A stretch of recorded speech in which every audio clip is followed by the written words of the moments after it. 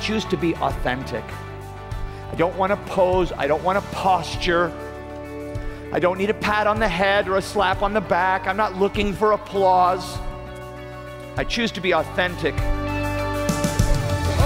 up the heavens, we want to see you. Open up the floodgates, the mighty river flowing from your heart and filling every part of our praise.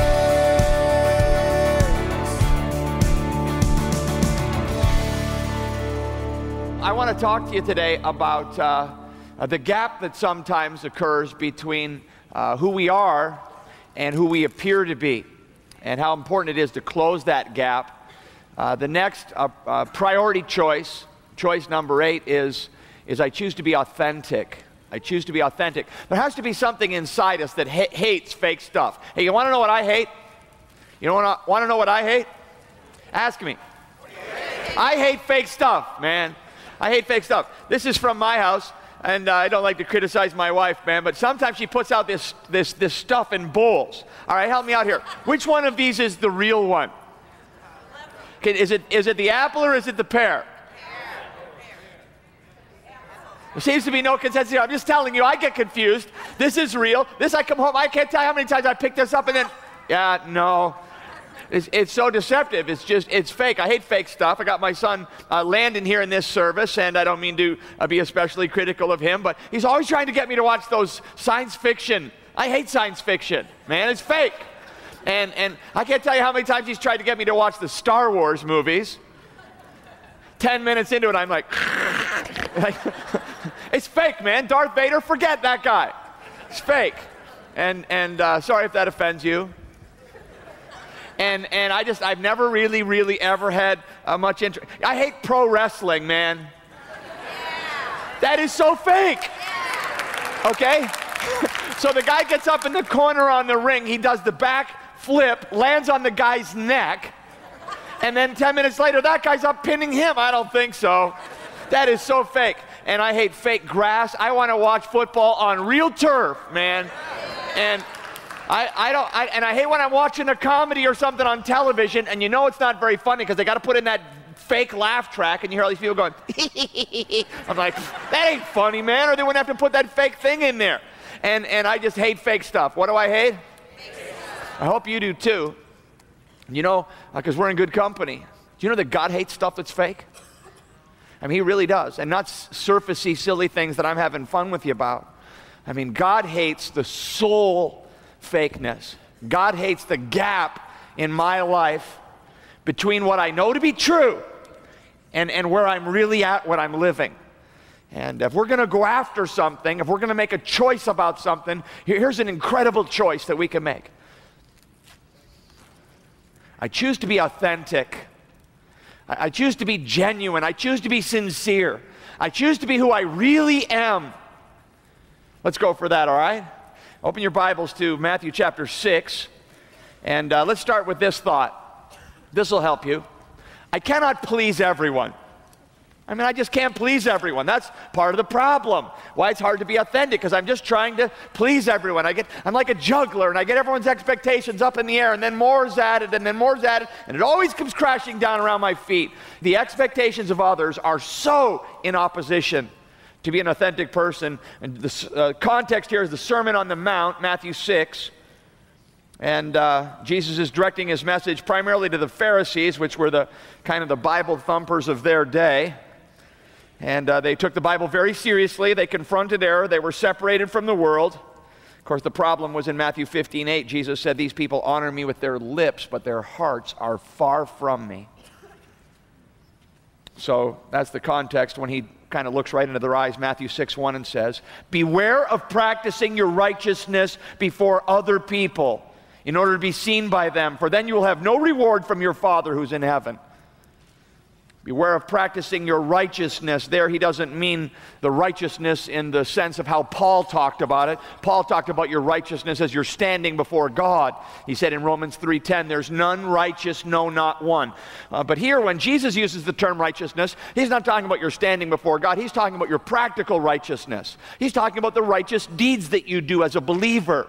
He's talking about reading your Bible and praying.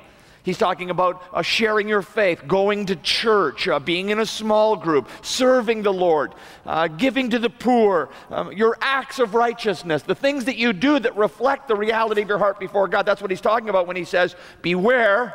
The word beware there, pay attention, be on guard. It's like, whoop, whoop, whoop.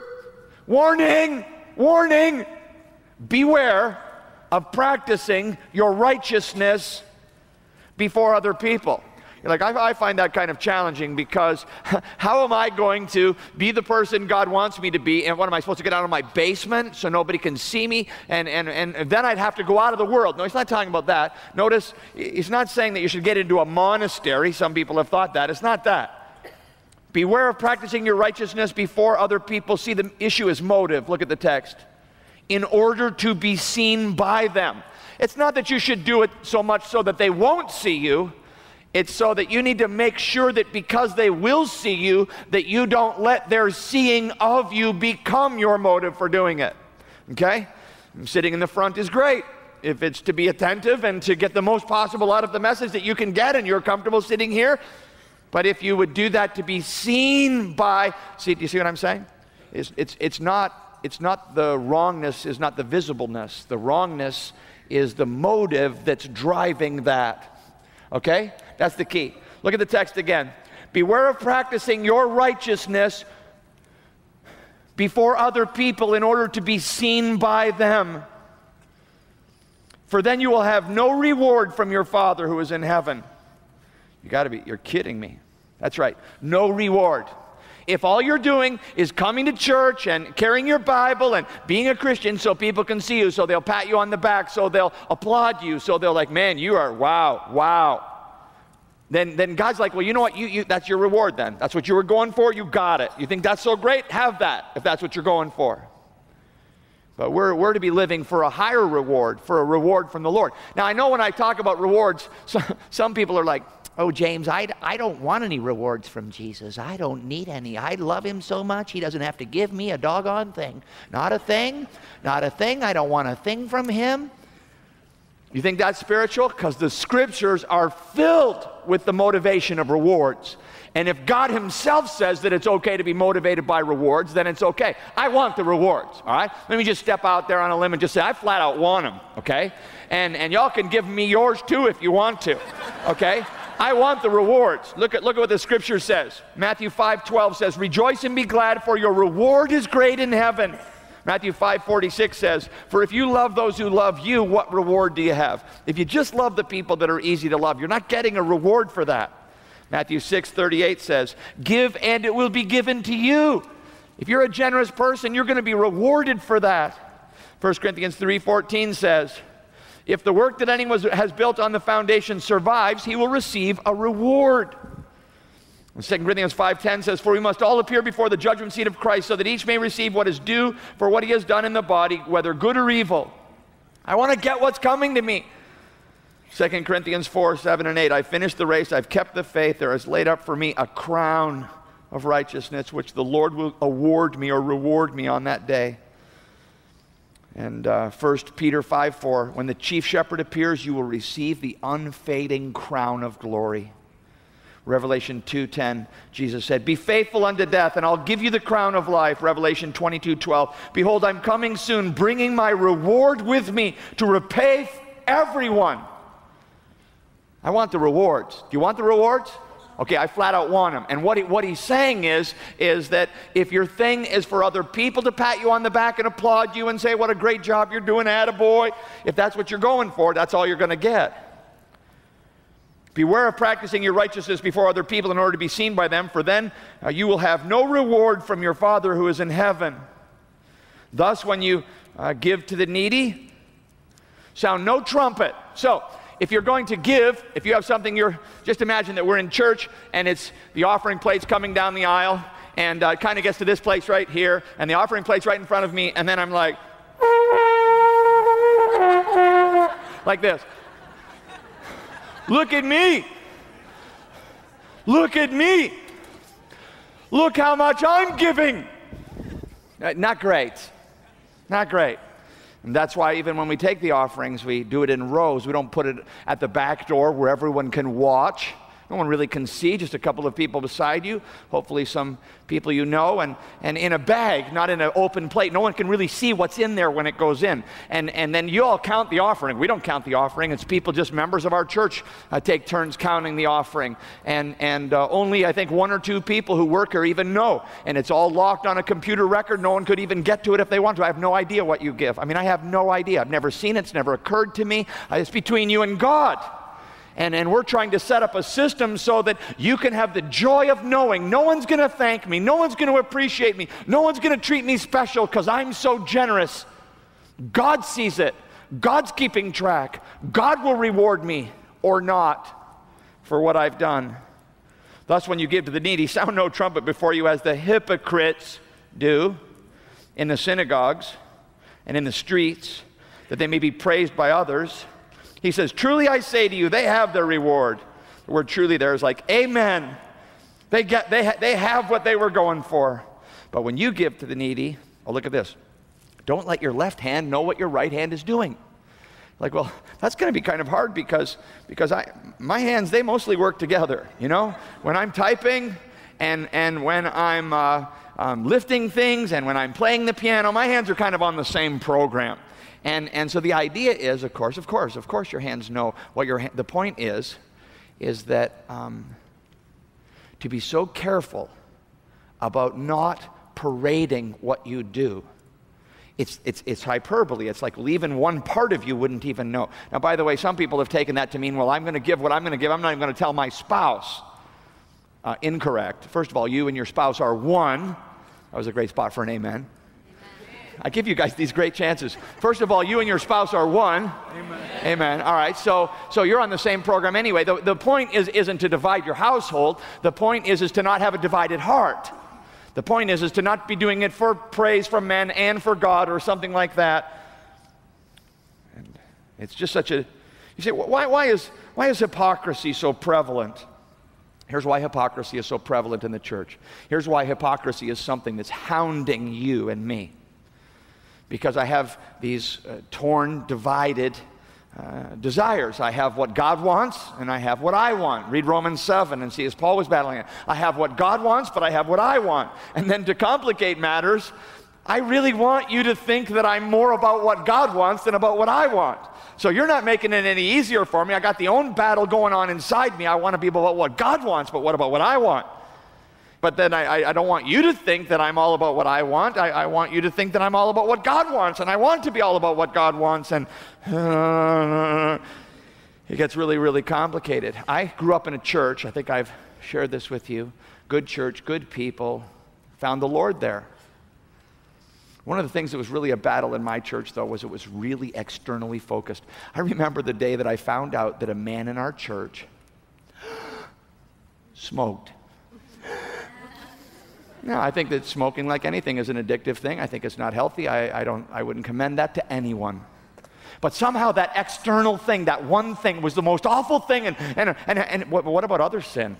What about all the other sin, you know? And in my church, it was like the filthy 5, you know? We don't do these 5 things. Yeah, what about all the things you do you're not supposed to do? And what about all the things you're supposed to do you don't do? And I just remember growing up with such a sense of scrutiny. I want to show you a little illustration of this. It's very personal, and you'll think it's funny, but it isn't at the end. Back in the mid-1980s, did you know that I went on a game show? Did you know that? I did. I was on the $25,000 pyramid, and I could show you the clip of this, but I won't because it's so embarrassing to me, and for years my family teased me about it, but it'll give you a little insight into what, and you probably know what I mean when you feel the scrutiny. As I was playing the game, I had to, you know how it goes, you try to get the person to say a word, and you say a word, and you try to get them to say the word, and the word that I had to try to get the person from, you know, the person on the game show, the movie star, whatever you call them, the word I had to try to get them to say was the word revolution. Well, if I'd been brought up in the United States, I would have said, you know, the war, would have given the date, which I can't even think of right now, and because I would have all that American history. I didn't have that. So the only thing I could think of, and you're under the pressure of the moment, you know, when the real you comes out, and so the only thing I could think of was that Beatles song that has the word revolution in it. I said, you know that Beatles song, you say you wanna na na na na na na, and the person didn't get it. So we had to move on. That's not the thing. At the end of the thing, when we were done that little section, Dick Clark looks at me, a pastor, in 1987, and he says, "Oh, so we have a real Beatles fan here, huh?" And I gave first my genuine response. I went, and then right in the moment I thought, all the things went rushing through my mind of all the people watching this show and all the people seeing me say that I was a real Beatles fan and no. And I went like this, I went, yeah,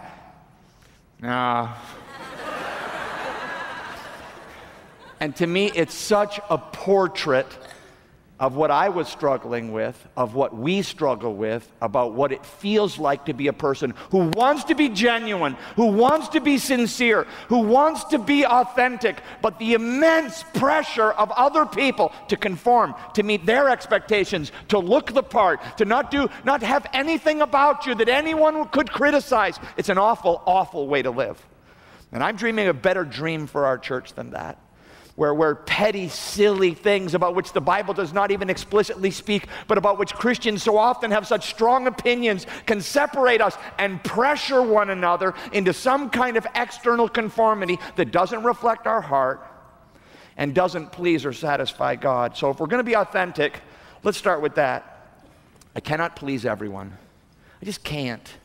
Of course, I preached a whole message on this from 1 Corinthians chapter 2.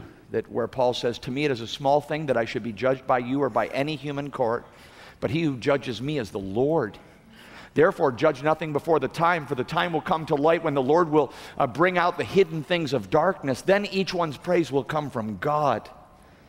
And every time that teaching, freedom from people-pleasing, goes on the radio, I mean, people just call in. I have to have that. It's where a lot of us have lived our lives, trying to please other people, trying to meet their expectations. It leads to hypocrisy.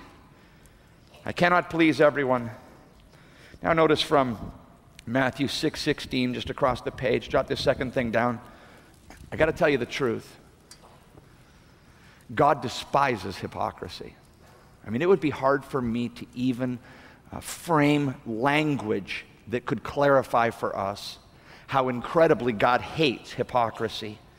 And notice with me, Matthew chapter 6, verse 16, he says, "And when you fast," you know what fasting is? It's like willingly, voluntary abstinence from food to heighten spiritual desire. That's what it is. And some people, when I'm going through a difficult season, I abstain from food to heighten spiritual desire.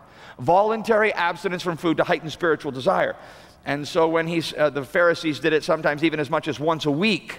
They were very devout. Fasting's used 70 times in Scripture. Here it says, "And when you fast, do not look gloomy like the hypocrites, for they disfigure their faces that their fasting may be seen by others." So here they've been fasting all week, and it was supposedly for God, but then they come to church, and they're singing like, "I love you, Lord." Oh.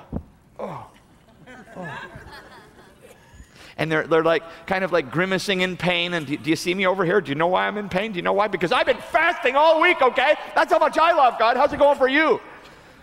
You know, that's what's going through their mind. You know, do you see me over here? Because I am so spiritual. I don't know if y'all have figured this out, you know.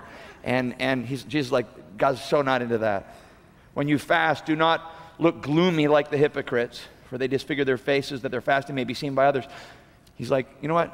Amen, truly, amen. They have their reward. Is that what you're going for? Is what you're going for? To people to pat you on the back and say how spiritual you are? You know what? Great, you got that now. "Truly I say to you, they have their reward. When you fast," it's an illustration, of course, of all spiritual things. When you do your righteousness, when you seek to serve God, anoint your head and wash your face. In other words, have a shower, clean up a little bit, so people are like, "Wow, you look like you had the most amazing week. You've been living on easy street." And God will know the truth about the way that you've been seeking Him with your whole heart. No one will know. God will know. And notice the promise. "When you fast, anoint your head, wash your face, that your fasting may not be seen by others, but by your Father who's in secret," by your Father who is in secret, "and your Father who sees in secret will reward you openly." God will reward you. God knows what you do. God sees all of those things. You don't need to, "Well, I don't know if anyone really appreciates me. I don't know if anyone really sees what I do. I don't know if anyone really comprehends all the kind of effort that I'm putting in." God knows. A better plan is to hide your service from other people's eyes. God will see it. God will reward you. Yes, he will. You're like, James, I kind of have a hard time believing that just because I struggle with not being appreciated by other people, that God's going to keep my reward from me. I mean, maybe he'll be disappointed with me. But I mean, is it really that big of a deal, this little bit of hypocrisy? Well, here's what I want to do. Why don't you turn your Bible for a minute over to, keep your finger there, and turn over to Matthew 23. And I want to show you a passage of Scripture that if you've never seen it before, this passage of Scripture is written to church people. This passage of Scripture is for people like you and me who work hard at doing right things, but can over time, if we're not careful, be guilty of doing the right things outwardly, but our heart's not where it needs to be. And I want to just play a portion of Scripture. You can listen to the audio and observe this portrayal of Matthew 23. Let's just watch it together. And you pick up Jesus' heart about hypocrisy. He's talking to the Pharisees. He's talking to the churchgoers. He's talking to the Bible people.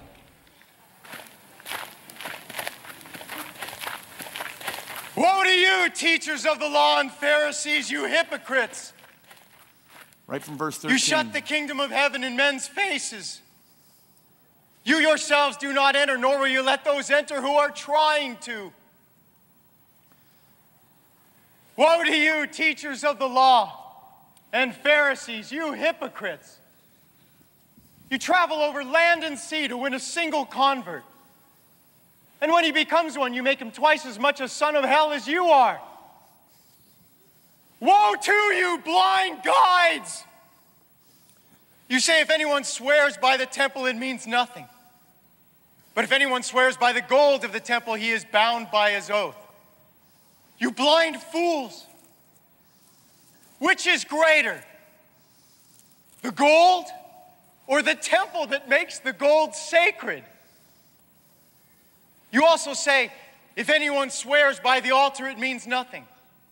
But if anyone swears by the gift on it, he is bound by his oath. You blind men, which is greater, the gift or the altar that makes the gift sacred? Therefore, he who swears by the altar swears by it and by everything on it. And he who swears by the temple swears by it and by the one who dwells in it. And he who swears by heaven swears by God's throne and by the one who sits on it.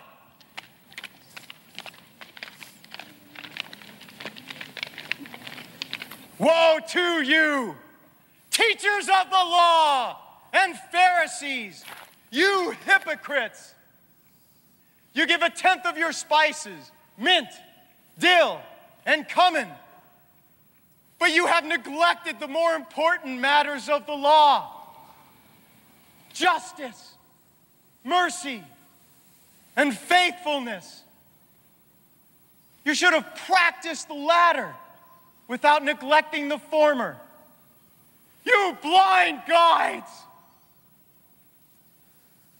You strain out a gnat, but swallow a camel. Woe to you, teachers of the law and Pharisees, you hypocrites! You clean the outside of the cup and dish, but inside they are full of greed and self-indulgence. Blind Pharisee! First clean the inside of the cup and dish, and then the outside also will be clean. Woe to you, teachers of the law and Pharisees, you hypocrites! You're like whitewashed tombs, which look beautiful on the outside, but on the inside are full of dead men's bones and everything unclean. In the same way, on the outside, you appear to people as righteous, but on the inside, you are full of hypocrisy and wickedness. Woe to you, teachers of the law and Pharisees, you hypocrites! You build tombs for the prophets and decorate the graves of the righteous. And you say, if we had lived in the days of our forefathers, we would not have taken part with them in shedding the blood of the prophets. So you testify against yourselves that you are the descendants of those who murdered the prophets. Fill up then the measure of the sin of your forefathers. You snakes! You brood of vipers! How will you escape being condemned to hell?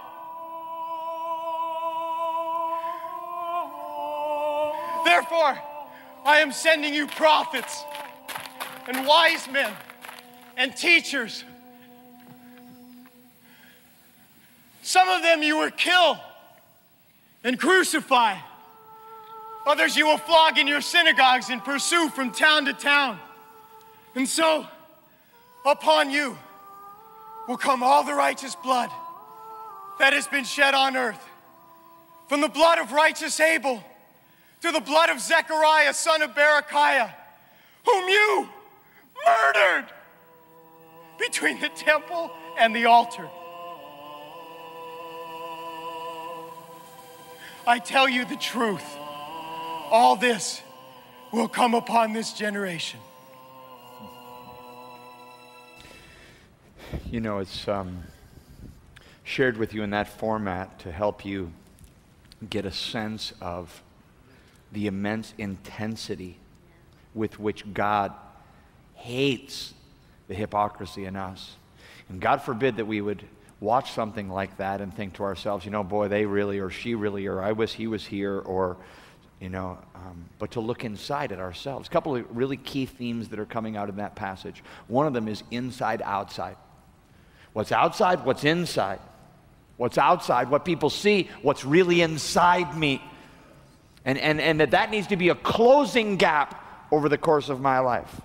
But see, hypocrisy is the kind of thing that starts off as a crease, then it becomes a crack, and if neglected, it becomes a canyon in me. The difference between what I say and do and what I really am inside. And so Jesus is going over there. Inside, you're like this. Outside, you're like this. But inside, but outside, that needs to be narrowing. I need to be more and more the same inside and outside, not with a greater difference. So that theme's in Matthew 23, inside, outside. Another theme that's there that's very hard to miss.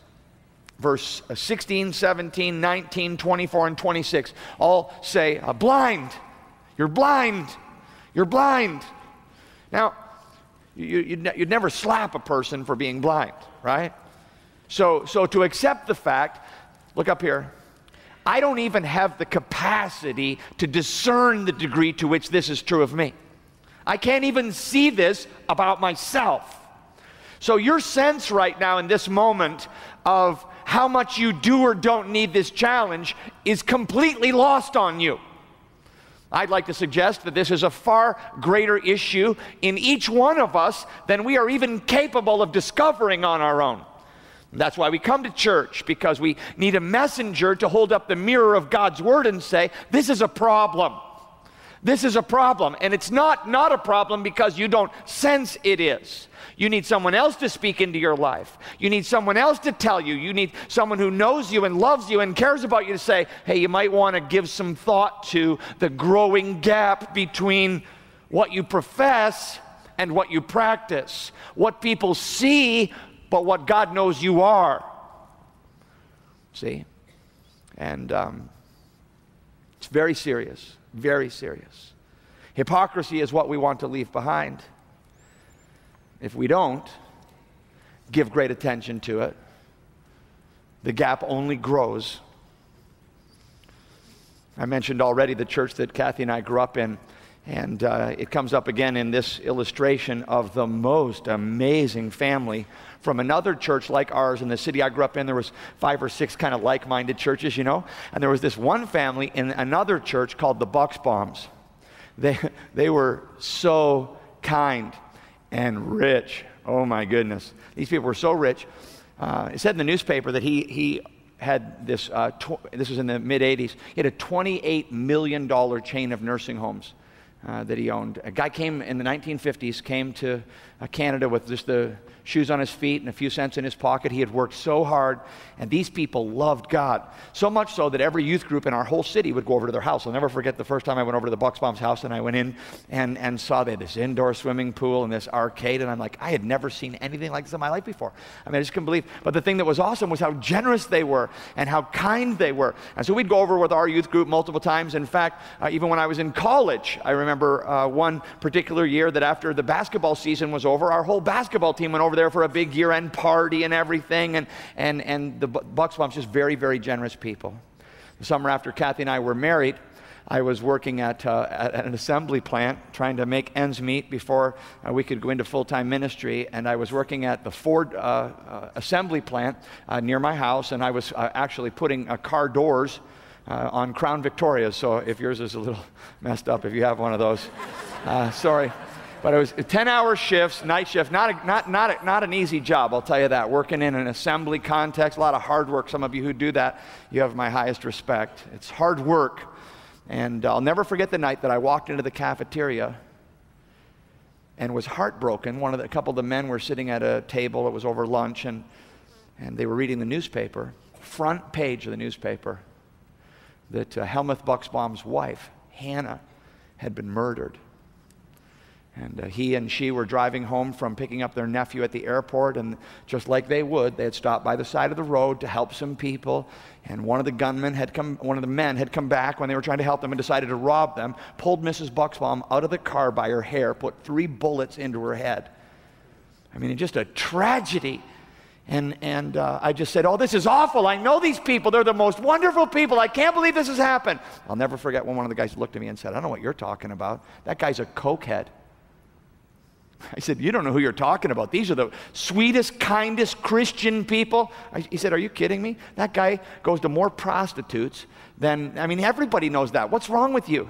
And I said, you are wrong, man, and you need to stop saying that. Within 3 or 4 days, it all came out. He was everything that guy said he was and a lot more. And he paid someone $25,000. The whole thing was a setup. He stopped knowing what those men were there. The whole thing was a setup. Those 2 guys in the car there were paid by him.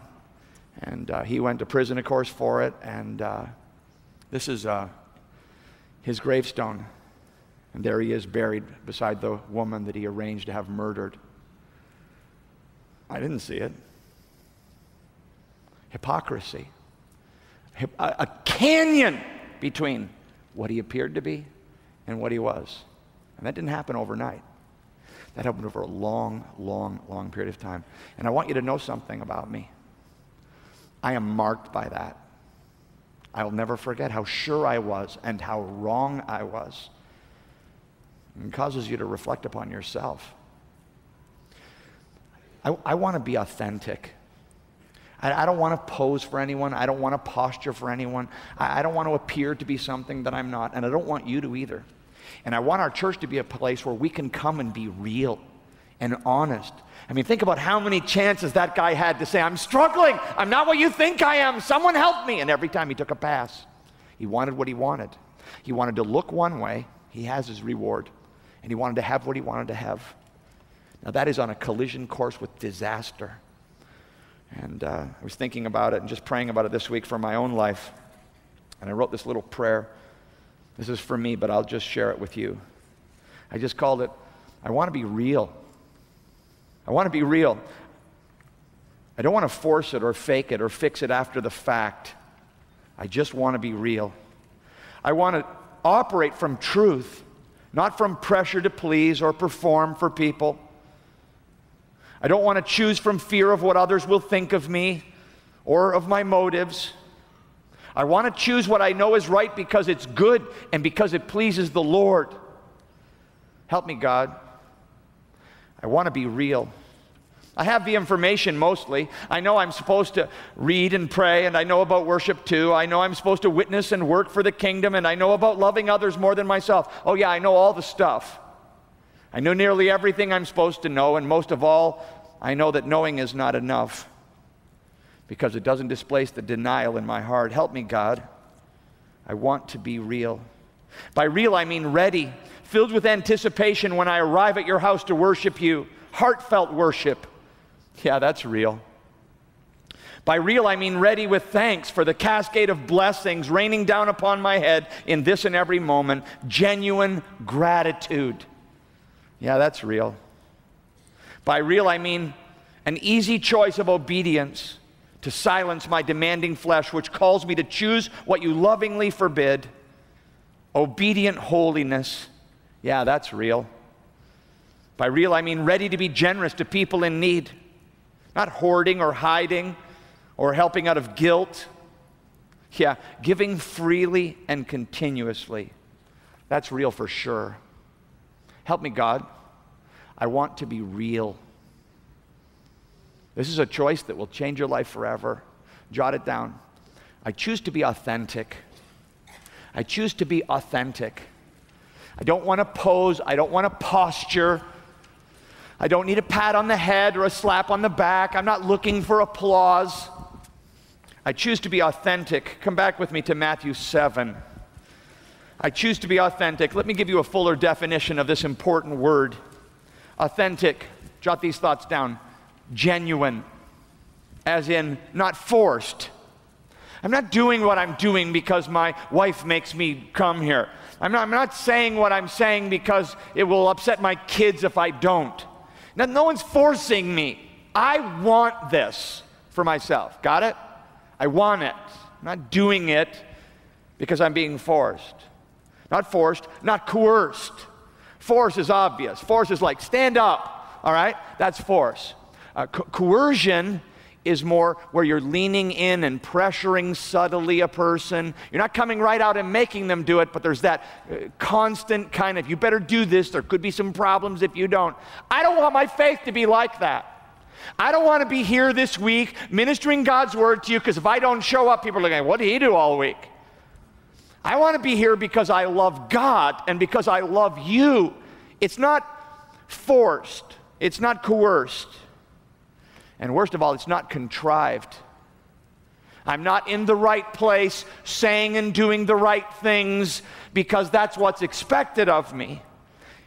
I'm not acting, and I'm speaking for all of us here. Don't you want to be doing the real thing? I mean, take off the mask and do it because you really feel it and you're really into it. Authentic, genuine, not forced, not coerced, not contrived. Flowing from what is true, based in fact, sincere, without pretense, without performance, real. All in favor of authenticity? Amen. What a great church if we could be authentic.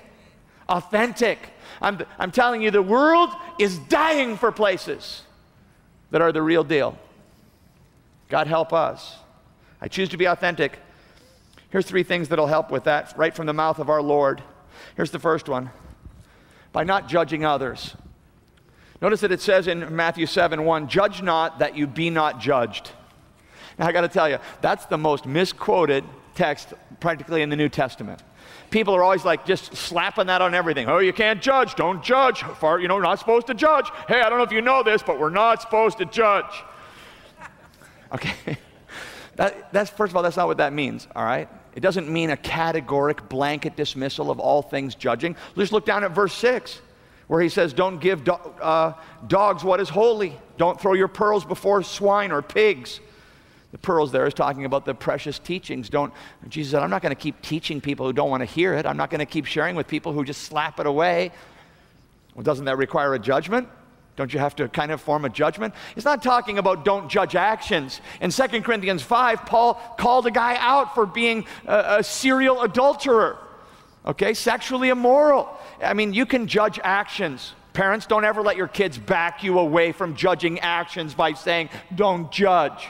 We have to judge actions. The gift of discernment is a spiritual gift. We have to judge actions. Here's what Jesus is talking about. Here's what we don't judge. Number 1, we don't judge motives. All right? You don't know why people are doing what they're doing. Don't ever let yourself say, I know why she's like that. I know why he's doing that. No, you do not. Only God knows a person's heart. That's what we don't judge. Don't judge people's motives. Nothing is more painful than someone judging your motives. I know why they're doing that. Oh, do you? Do you really? Do you really think you fully understand? I bet you don't. God doesn't want us judging the territory that is His venue, all right? The judging of the heart, that's God's job. How many people think we should just let God do His job? All right? Go ahead, Lord. I don't get it. It's too big a job for me. I don't even know my own heart, let alone other people's heart. So, don't judge people's motives. Here's the second thing it means. Don't judge appearance.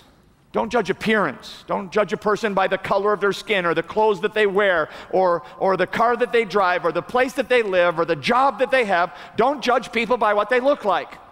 Okay? You can't tell a book by its cover. You can't. And God hates that. And God loves every person in this room. And when we form judgments about people based on how they look, or how they act, even if it's not an obvious sinful thing, God's like, why are you doing that?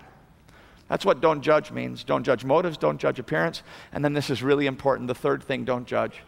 When you have to judge, because sometimes you do have to form judgments, don't judge harshly. Don't judge harshly. Don't hold people to a standard that you're not keeping. All right? Don't judge harshly. Notice in Matthew 7, for with the judgment you pronounce, you will be judged. Yikes. So with the judgment that I give to others, that's the judgment that I'm going to get. The judgment you pronounce, you will be judged. And with the measure you used, it will be measured to you. All right? So if you can't be pleased, if you can't be satisfied, if you can't be, and you're constantly judging, that's the program. God's going to be like, yeah, well, here's the script you were reading off. Let me just read off that script now for you for a minute. Not great. By not judging others. Here's the second thing. I choose to be authentic by not judging others, by judging myself. By judging myself. He says, why do you see the speck that is in your brother's eye, but you don't notice the log that's in your own eye? That's like almost humorous. I'm sure that when Jesus said that, the people were like, you know, they're just like, are you kidding? That's just a funny picture. It is. He's like, okay, so you got this guy and you think he's got a problem. And you're like, you know, I think there's something there in your eye. I just can't quite get at it. Let me just see if I can get that out for you. It's just like, he's like, the idea is that the thing that's in your life is so big that it keeps you from getting close enough to see the thing that the other person needs to work on. And look down at verse 3 there. See what it says? Why do you see the speck that's in your brother's eye, but you don't notice the log that's in your own eye? Or how can you say to your brother, let me take the speck out of your eye? There's a log in your own eye. Hypocrite. First take the log out of your own eye. Then you can see clearly to take the speck out of your brother's eye. And when you've dealt with the big thing in your life and really been honest with God about it, how different will your tone be as you talk to someone else who needs to grow, huh? And when I'm dealing with my stuff, the whole way that I come and talk to you now, it's just going to be so different because I know that I don't have it all together. So the way that I talk to you about what you need to work on, it's just going to be just a lot different. It's part of being authentic, not judging others and judging myself. It's time for us to judge ourselves. The scripture says it's time for judgment to begin in the house of God. The Church of Jesus Christ is so judgmental of the world. How about judging ourselves? We're the ones that know God's standard. How's that going for you? I want to be authentic by not judging others, by judging myself. Verse 5 then, you hypocrite, take the log out of your own eye, and then you will see clearly to take the speck out of your brother's eye. Jot that down. By pursuing authentic relationships. Nothing will help you be authentic more than spending time with authentic people. Try to avoid people. Try to steer clear of religious, fake, phony, surfacey, gossipy, fault-finding people. Okay? People who want to be like that, people who are determined to be like that, people who don't want to change. We got to try to help them, but we don't have to spend a ton of time with them and make them our best friends. Thanks for listening to Walk in the Word. We pray that God's Spirit has ministered to you in the exact way that you needed. These messages are the fruit of James MacDonald's weekly pulpit ministry, and now you can access every new sermon on our website, fresh from the weekend service. For more information on how to get James' most recent message, go to walkintheword.org. That's where you'll find the sermon videos, audio and video podcasts, as well as devotionals and other Bible study resources. Again, go to walkintheword.org or call 888-581-WORD. All of our ministry resources are focused on helping you continue to grow in Christ as you walk in the Word.